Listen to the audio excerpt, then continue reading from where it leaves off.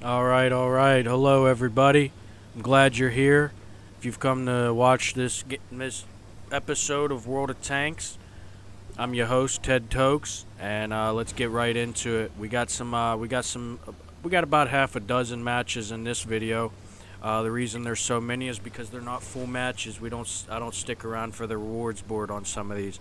I end up getting destroyed, and we kind of just move on from there to the next match. Alright, initially this first match, we're heading down the northern flank of the enemy's home base. We got some teammates up there on the hills, and we're gonna just hope that the Overwatch actually overwatches as we do our scouting job. Now, as you can see, I'm rotating in. I found some of the enemies. I'm gonna try to capitalize. I don't quite remember if I end up getting penalized for it, or if they counter me in any way. Looks like I made a pretty positive first encounter. It looks like I'm heading back to help the Overwatch because they got people that are going to make them have a battle zone, and they're not very good at battling, let alone overwatching, so I don't want them to have to face this little squad here by themselves. I head over to help. I managed to get some good parts of that tank, and we head back to the original guy the original tank that was trying to target us, that we were trying to capitalize on, but he countered us pretty good with our approach. Much better than the first rotation we made upon him. They managed to destroy our tank. You know, it's down to the Overwatch at that point. I'm not going to make you guys sit through them anymore unless there's a reason. You know, I may fast forward them just so you guys don't think that I'm throwing awards boards that didn't go to that match or something. Because it is kind of possible. You know, you play this game so much and you'll realize it's the same people playing. You kind of play with the same community, and you know, it kind of could be tamperable, I suppose, but these are just the time of battle that I got. You know, we end up having a big failure that time, so we're not going to talk much on that one. The third match, though, here we are in our Leopard. We start making our way to the front lines. It looks like I was a little distracted this time. I ran into a wall in overdrive. Here we go. It's gonna get tight right here. And that guy mentions that it's going to get tight, and he is in a tight spot indeed. How did you like that? Considering the fact that he's the only one down there in that J line facing the enemy tanks, and the Overwatch, unless they actually overwatch, he's in a pretty tight spot.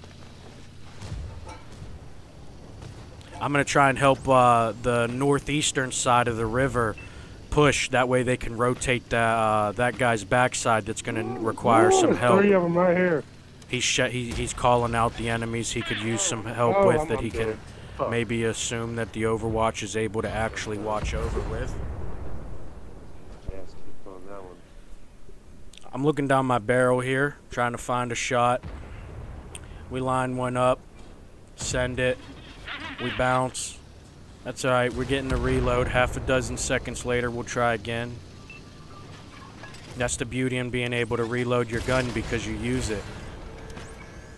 The only downfall is when you have a broken loader or a broken gunner or a broken ammo rack, it seems to slow down my reload time. Trying to lay into these guys. I get a bunch of deflections. I'm not landing my shots. It was probably a match. I wasn't totally in it.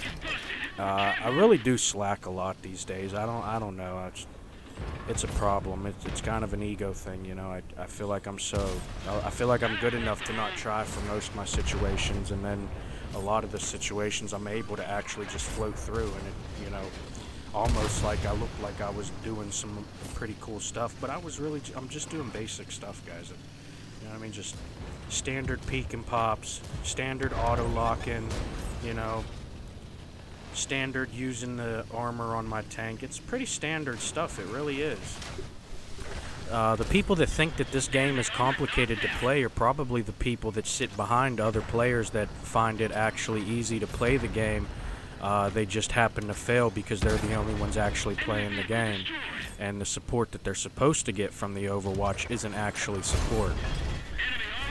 You can see I'm bridging the gap here. I'm trying to close in on this tank, on these tanks.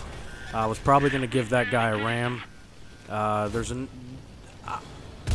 yeah, see, I end up dying. I knew I was pushing too far in right there.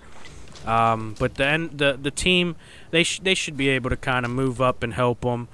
Even though I'm gone, you know, even though my tank's destroyed, they should be able to help each other enough, you know, to still be able to be impactful enough to control the outcome. It's not really decided at that point, I'd say.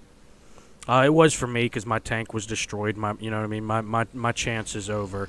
My chance relies on them taking their chances and capitalizing on the chances that they took.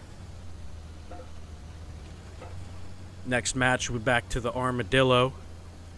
If I remember this one correctly, I skimmed through these matches, and I noticed a point in this one where it made me remember which match this was.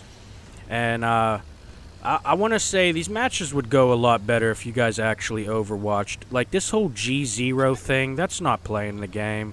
Even you guys in the city center in the middle of the map, you guys are kind of embarrassing because you know why you're going there. You're going there because there's an unreasonable amount of cover. And you know, and the thing is when you guys hide in them buildings, you're not helping your team even, because you know you go there because the enemies are going to concern themselves more with the tanks that aren't in cover, the tanks that they can actually push and take advantage of. They have to breach that city, not just push it, but they have to breach the city to actually and as you can see, this time they actually were. That's what they were doing. Look at them breaching that city over there in F5. You know, they pushed up that entrance of the city, that city center. These guys in G0 able to do nothing about it. These guys, this light tank and medium, more south of them. The mediums, they're not going to do anything. They'll probably focus on that light tank, you know. All them tanks that were up on the D line on this northwest corner, they'll probably flush that heavy and them two light tanks, all because of the distraction and disruption of this one light tank that's actually on its way to kill me. And after he destroys my tank, we jump into the next match. You can see me approach. Looks like the teammates aren't really gonna apply much participation or pressure, whichever one you want to consider it, because they are two different things. You could be participating but not pressuring, but you can't be pressuring if you're not participating. That's the only thing about that. Nice little rotation. You can see me step into the enemy territory, trying to cause some disruption, take some attention to these enemy barrels. We got this medium up here. Looks like I'm going to choose to rotate, try and get me some points out of that. We end up getting some good points there, actually. Dodged a good bit, you know, nice footwork. It was just fast enough of a rotation to stay out of the way of the barrel's trajectory. It was just slow enough to stay in the way of our own barrel's trajectory to keep that line of sight. They follow behind as they flank that medium we were just encountering, and now we're making our push on the enemy's home plate. As you can see, I take the fight to them, try and cause some disruption up here in their front lines. That way there's less attention being given to my support that may actually be supporting this time even. As you can see, we have some teammate tanks pretty close to the battle zone, if not on it.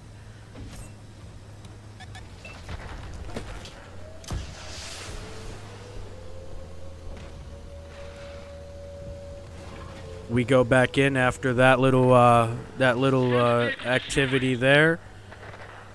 Team's done with with their line of defense, so we break into the next line of defense. Looks like we didn't get to do anything because they capped our base too quick, and there was really no trying to cap their base to counter it. I maybe could have went back to my own base to counter it, but I didn't notice or didn't do it.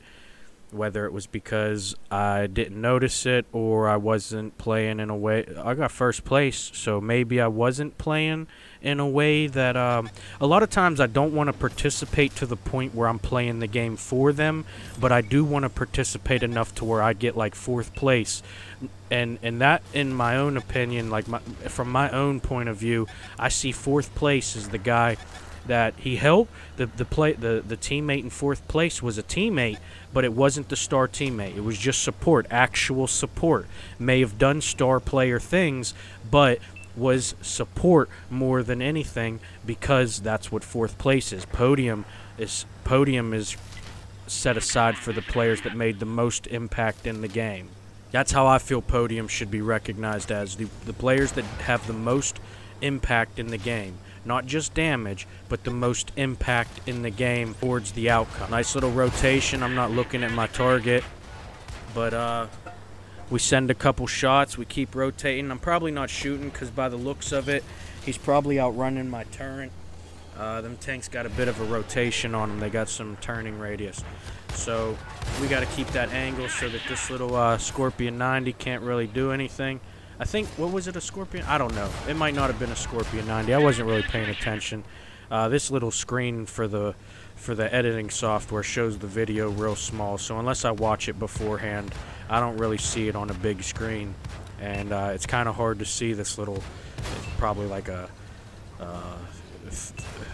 3 by 5 inch screen. So and it's, you know, it's not like my phone. It's not right up in my face. It's all the way across my desk, my office desk. But yeah, you know, so unless when I'm on the editing software, actually editing or doing the voiceovers, it's a lot smaller of a screen to see what's going on, which is why it's harder for me to notice like certain things. Like, it's kind of hard to see the numbers of my damage up in the top right now, you know. Looks like we were finishing up a nice little encounter. We're heading in for some more points as we try to clean up this match and get some points before the match is cleaned up and all the janitors of the game come in like they're fucking employed tankers or something. And they were playing the game the whole time and not just the cleanup crew of every match. But here I am. I'm trying to get some points. We got the reload. We stay in the line of sight, risking the health of our own tank, even as we're getting approached by the Overwatch. But good news is we did all right. You know, I don't know. I think after playing even just a few matches, even the most newer players can realize pretty quick that as long as there was actual teamwork or more team-based practices and going on, it would actually be a pretty great game. But those were those matches for this video. I really hope you all enjoyed. Thank you for being a part of the process in whatever way you were or are. And if you want, check out another video, maybe some of the new ones, as I plan to make more. I plan to keep making them, at least one a week. Got a lot of stuff going on in life right now, but I'm hoping for 3 a week, but at least 1 a week.